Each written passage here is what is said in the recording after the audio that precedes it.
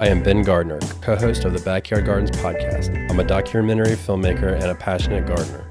Our garden is a family effort and we all chip in our own way. In the Gardner house, we grow to cook and cook to grow. This is the Backyard Kitchen. All right, my angelic one, what are we cooking today? We are cooking tuna nachos. Oh yeah? We are cooking tuna nachos, huh? Wiping the bugs away from my face. Only in the Backyard Kitchen do we have bugs flying around. So, tuna nachos, it's pretty simple, right?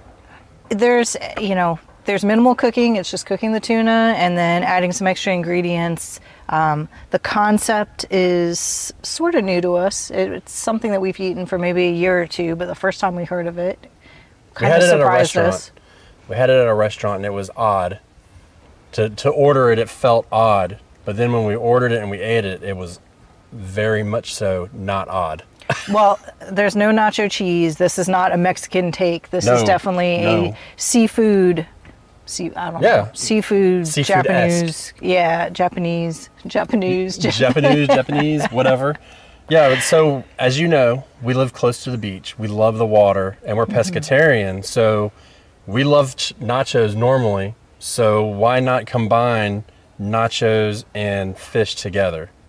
But why talk about it when we can just cook it? All right, so the easiest thing about this is all we have to do is cook the tuna. Correct. Season it a little, and we'll just season with some salt and pepper. Nice and simple. So I am a big fan of salt and pepper on seasoning stuff anyways. I know when I was eating meat and I would eat steaks and stuff, remember we would just salt with or season with just copious amounts of salt. Yep. Hence the blood pressure. That's genetic. It is genetic. Thanks, Mom. Thanks, Dad. Love you. I do like seasoning with the salt and pepper. Also, I think it's worth noting, how do you like your tuna cooked? Well, that is the key. So, do you like it? Well, most people eat it rare. Very rare. What do you like? I like medium rare. Yeah, I'm with you on that one. I mean, I want it to be pink on the inside, but I just don't want it to be like raw pink. Definitely not well done. No. And when you're cooking it, you can see it cooking from the side up. And so you want to flip it. It doesn't take long. It doesn't take long. I would say 3 minutes on each side. Yeah, 3 minutes on each side. And I had a friend, he had the people that drove around and they sell meat off the back of their truck.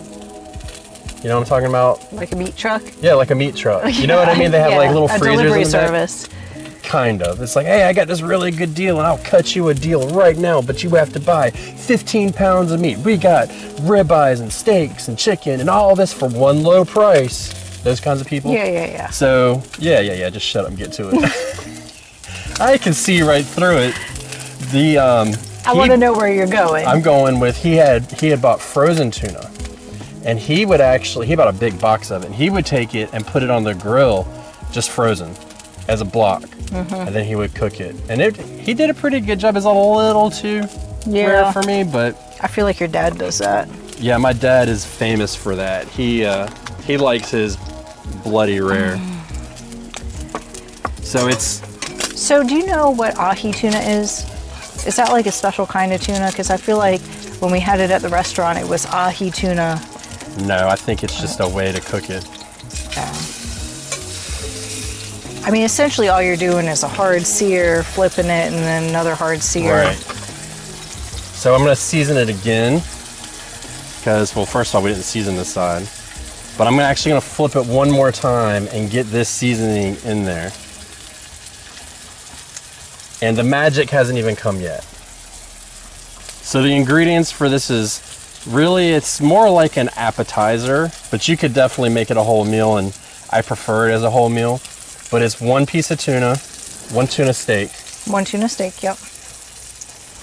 Tortilla chips or your cheesing. Salt and pepper to your liking. And then we have our sesame seeds, cooking sesame oil. And then the famous seaweed salad. Love seaweed salad. Absolutely love it. Is it seaweed though? It is not seaweed. Seaweed salad is actually an algae. Do you know what the difference between algae and a plant is? Well, I do, but enlighten everybody else. So, algae will photosynthesize throughout every single part of the algae. A plant will only photosynthesize in its leaves. Which is what seaweed is as a plant. Yeah, like kelp. Kelp has an actual root, so it only photosynthesizes in the thick leafy parts.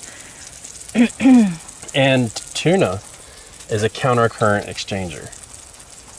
Ooh, some marine science thrown out there. Marine science. That's what today's all about. Aren't seals countercurrent exchangers too? Seals? But it's even more weird because tuna's a fish. Well, yes, exactly. And a seal's a mammal. Seals are warm-blooded because they're mammals. It's one of the requirements to be a mammal. Correct. But tuna, as a countercurrent exchanger, means that the blood is circulating throughout its body and warming as it swims, which is what makes it such a voracious predator and travel long distances in cold water. Well, and also the warm blood passes by the cool blood within the body. So as one current is cold and the other one's warm, it goes right next to each other and it warms the cooler blood. Exactly. So that they can stay in colder water for longer.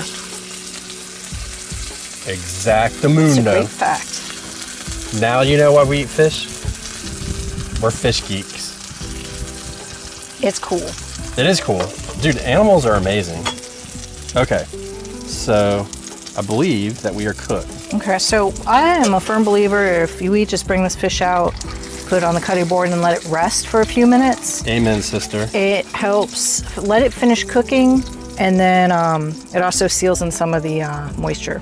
Yeah, it seals in the juices. Because the worst thing you can do, especially when you cook like a big piece of meat, is to cook it and then cut it, because all those juices just pour right out. You want to let it sit, and which I feel like is common knowledge, but I'm not sure. So everybody's got a little knowledge on something. Yeah. So. Yeah, they do. And I typically like to take my nachos and put them in the oven and brown them first before I eat them. Or catch them on fire. It's happened once or twice. Do I eat them? Not when they've been caught on fire. I have. We have run out of the house with burning trays of nacho chips. It's a it's a delicate balance between a nice burn versus straight up fire. Yeah, and our son's like, "What's going on? What's going on? You mean I gotta turn off Pokemon?" Like, yeah, the house is on fire. Let me get it outside, it's fine. The dog eats it no matter what, so. She sure does. Are them chips good? They are. So I can't help it. Seaweed salad, if you've never had seaweed salad before, now we did not make this, and I don't know how you would make it, but this is something that we just bought at the grocery store over by the little sushi section. The main thing about this, it doesn't have a whole lot of flavor. It's got some sesame in it, but it will get stuck in your teeth like crazy. So have some floss on hand for afterwards. All right, so I'm super excited about making this food. Do it, man. Because I'm really hungry Cut it and up. I love this stuff.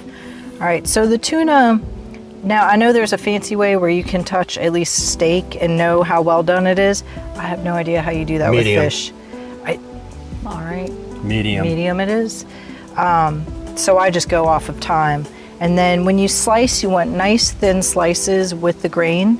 And again, if you can't see the little lines in the fish, I can't tell which way the grain is, so I give it a slice, and if it slices well, then... You can see the grain right here on the side of the fish. Right there. Okay, well, we're gonna give this a go and see Test it out, see if how I'm well wrong. things work out. Oh boy. Oh boy, oh boy, oh boy. Yeah, so that looks pretty good. It's a little overcooked a little bit. Well, the smaller end's medium. This is looking a little closer to medium rare. It's about medium, It's the cook's fault. but that's okay. Well, so Oh wait, no it's not. That was me. it depends if you start with a frozen piece of fish or if it's totally thawed. In our case, this piece of fish was totally thawed, so. All right, nice thin little slices. And then because it's going on nachos, you may want to cut them down a little smaller, but that's it. We're not shredding the tuna. We're leaving it nice and put together. And then you take your regular nacho chips, spread your tuna out on top. Yeah. Wait. This piece right here looks dirty. Okay. Poison control. Poison control. And then it's just all about layering everything up. So we've got So our what are you tuna. going to do now? Tuna? I'm going to add some sesame seeds. Okay. I don't get sesame seeds. Can we wait a second and talk about this situation? There is no flavor. I think they have flavor. You think so? And you got little bits of protein in there. I don't know. Here we go with the little bits of protein. If nothing else, it looks pretty. Very little. Very little. Like you ever go and you get a sandwich like, I'd like to have it on a sesame roll. Like I can't really taste the sesame in it. But you can taste an onion roll. Well, what's that got to do? I don't know. It's like comparing like apples and oranges.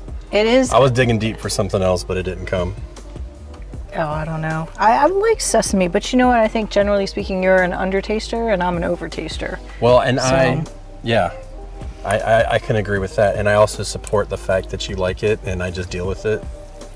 That's love. Now, what's the difference between black and white sesame seeds? One's black and one's white. Yeah, see, Duh. white and black pepper. I mean, Yeah, the white pepper thing. there's a genius online that talked about that with his mac and cheese. Remember what he say about white pepper and black pepper? It's the same. It's just the color. Like, does it really matter? So, and personally for me, I like the look of black pepper in my food. So the one thing I was going to show you, and we've had this issue, is the seaweed salad has this water in it, and you don't want to just dump it on there because then it gets really juicy. Now, what is the secret ingredient? Shh, don't tell nobody though. Poison. Hoisin sauce, okay? That stuff is amazing. It adds, you have your sweet and then you have your salty, and this adds the sweet. Yeah. So if you're concerned about your sugar, don't look at the nutrition label though. Well, you'd have to use a substantial amount. You'd have to use at least 2 tablespoons, and we're doing a drizzle, maybe a full tablespoon. And before I put this on, I kind of spread out the tuna and the seaweed salad because I do not like all my stuff piled in one spot. I want it to be. Oh, so you want to go there? Yeah, I'll go there because I knew you were going to bring it up. So. We have a tradition. All I want to say is I like every chip to have like a full bite of the food, of the nacho-ness that it needs to have. So we have a tradition. Every time we eat nachos, I bring up this situation that occurred at one point. And this is what went down. My lovely wife and I, we had just gotten together and we go out and we get a plate of nachos. And if I'm not mistaken, we had both been out to sea for about probably 14 days or so. So we were ready to get some real food. And we go and we get the nachos, and they bring this plate of huge nachos full of everything. And my wife reaches in on the first bite and grabs the nucleus, okay? Who goes in and grabs the middle chip with every single thing on it right away? And ever since then, I do. I was an only child. You did. And I don't share, and I want the best part first. You damn right. And you got it that time, but no more. Now it's a race to see who can get in the middle. But I'm gonna do you a solid. See, but I made no middle. That's my strategy now. There is no nucleus. That is. It is a well separated plate. It's all drizzled. It's all even. Well, you can sit there and wave it around all you want. No, you know what? Today I want you to grab the nucleus because that's my love for you. But there is no nucleus. Grab one By from the design, middle. there's no nucleus. You've overcome. I have learned. I am your Padawan. It's so good. And the seaweed, don't think of it as seaweed. Like when you go to the beach at low tide and it smells funky. Ew, yeah. It is not that at all. It's like, I would never eat that. And you got the salty from the chips. You got the sweet from the hoisin. It's not even fishy flavored. You got, no. And I mean, good fish should never taste fishy. That's a general rule of thumb with anything. Except for salmon. Salmon's kind of a fishy fish. Canned tuna. Well, that's not really fish. And I would never put canned tuna on this, just saying. No, that's like a totally different level. That's not even like in the realm of this. Yeah. I mean, this is, it's just delicious. And I think the restaurant that created this idea, and I hope that, you know, everybody else sees it and carries on and tries this tradition. If you don't have somewhere that can make it, now you know how to do it yourself. It ain't a tradition. It ain't Christmas time. It's just nacho. It's, what is it? Tuna nachos. Tuna nachos? Tuna? No, you're thinking of tachos. Tachos. Oh, yeah. Tachos are amazing, though, too, with tater tots. Yeah. But that's like... That's next season. Extreme comfort food. Extreme. Yeah, this is fairly lean protein pack, so it's good. It's corn, so the hoisin might not be gluten-free, but... No. I don't really know much about I would gluten-free imagine food, that the hoisin is actually nothing but gluten, if probably. I had to guess. I don't know if that's true, so... Yeah, but it's a delicious little meal. It's light, but it's satisfying. Except for it gets all hung up in my face. That's your beard. No, my lips ain't my beard. My wife secretly doesn't like my beard, and we're just going to leave it at that today. So remember, if you're going to make tuna nachos, or any nachos in general, leave the nucleus for the last man standing. That's the proper way to eat nachos. And remember, grow some food, cook some food, and always be sweet to your wife, because she's there for you all the time. Aw. Bye.